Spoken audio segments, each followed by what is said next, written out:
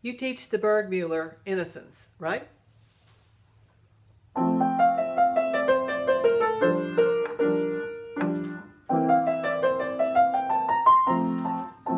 What about the end? Does it sound like this?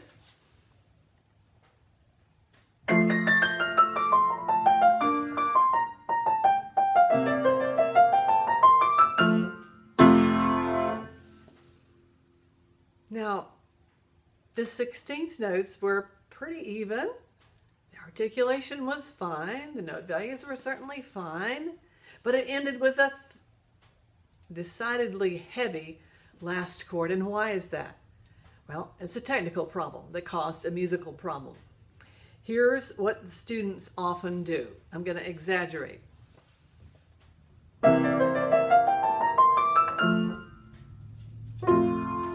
Did you see it? It's this movement way up in the air. I call it the bunny hop because that's the way bunnies get around. Now, what's the alternative? Well, the alternative is to get there without doing that, which would be staying very close to the keys.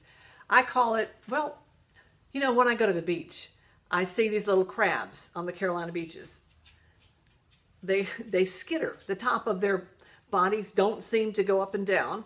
They just move back and forth with their little legs going really fast and sideways to boot. So I call this the crab walk. Students can get that even at the elementary level. I've done it many, many times.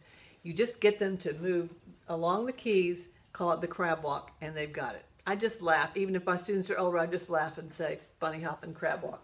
Now, what if you have a more advanced student and they're playing this Chopin waltz in E minor, in the middle goes. Now, do you have a problem? What if it sounds like this?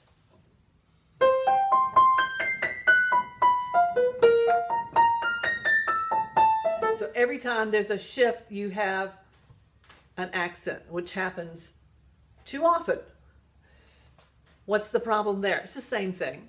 It's the same thing. They are arcing. They're using the bunny hop instead of the crab. What's the solution? What's the crab walk?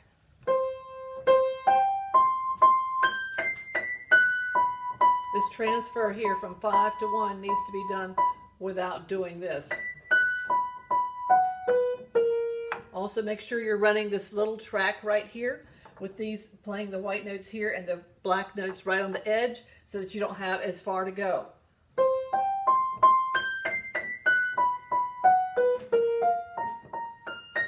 And make sure that what they're doing slowly is exactly what will work faster, because when you speed up something, you magnify any imperfections.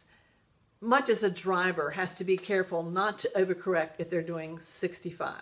If you're driving a car or riding a bicycle, if you're driving a car at 15 miles an hour and you overcorrect for something, you might go off of into the shoulder a bit. If you're doing 65, you will probably be in the ditch and possibly rolled over.